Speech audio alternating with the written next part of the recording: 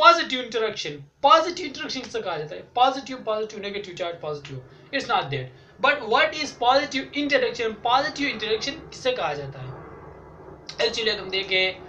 और एक होता है नेगेटिव इंटरेक्शन, एक होता है पॉजिटिव इंटरेक्शन, यानी कि इनके दरमियान क्या डिफरेंस है पॉजिटिव इंटरेक्शन और नेगेटिव इंटरेक्शन के दरमियान, इसका असल मतलब क्या है और ये किस चीज है और किस तरह मतलब एक दूसरे पर जानवरों के पॉजिटिव इंटरेक्शन जानवरों के दरमियान होता है। एक पॉजिटिव इंटरेक्शन एक पॉजिटिव इंटरेक्शन ऐसा होता है कि एक जानवर अपने फायदे के लिए, एक जानवर को मतलब उस पर क्या होता है, दोनों जानवरों को उस वक्त फायदा होता है, मतलब दोनों जानदार एक दूसरे से उस वक्त फायदा हासिल करते हैं। एक जानदार अपने फायदे के लिए किसी दूसरे जानदार को इस तरह फायदा पहुंचाते हैं, इसको क्या कहते हैं? पॉजिटिव इंटरेक्शन जानवरों के दरमियान।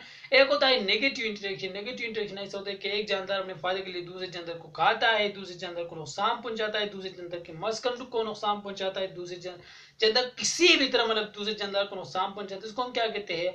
Negative interaction. और एक होता है मतलब पॉजिटिव इंटरेक्शन, एक होता है नेगेटिव इंटरेक्शन। ये मतलब एक जानदार अपने फायदे के लिए या किसी भी सूरत के लिए एक जानदार को नुकसान पहुंचाता है, उसको हम नेगेटिव इंटरेक्शन।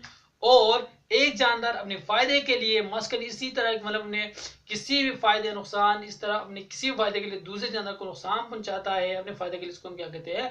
Negative interaction.